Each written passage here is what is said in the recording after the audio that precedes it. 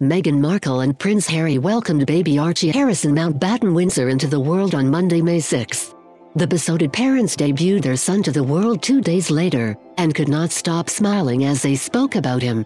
Archie was born at 5:26 a.m. and weighed 7 pounds, 3 ounces. The Duke and Duchess of Sussex decided not to give their son a title and gave him the surname Mountbatten Windsor.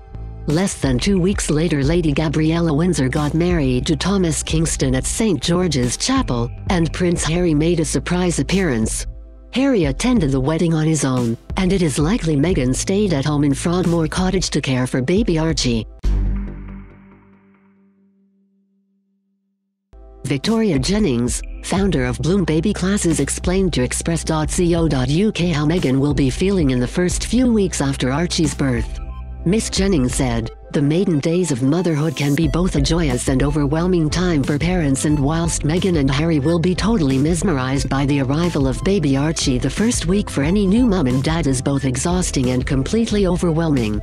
Meghan and Harry will have experienced both highs and lows on becoming a parent for the first time as they enter this all-important next stage of their lives together. Although the couple may have been warned that sleep would soon be a distant memory of the past, they will by now, no doubt, be on the no-sleep club of parenthood, with regular feeds and nappy changes throughout the night. One reason Meghan may not be seen in public in recent weeks as if she is breastfeeding: she most likely will be doing so on demand when Archie is hungry. Miss Jennings continued, "If Meghan is breastfeeding, then she may feel as though she is constantly feeding baby Archie as he cluster feeds throughout his first week of life.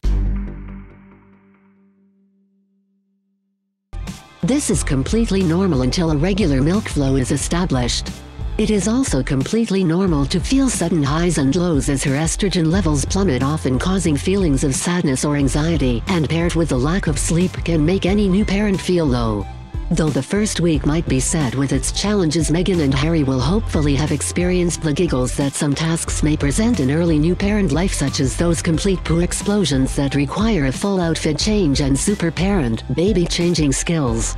There is also the relentless baby vomit and the realization that muslins really do have a key purpose, and you can never have too many of them. Lastly, not forgetting those all too memorable first baths when Meghan and Harry may realize just how slippery a new baby can be. Albeit that the first few weeks may be a challenge on the couple, they will certainly all feel worth it when baby Archie makes his first smile and melts both his parents' hearts yet again.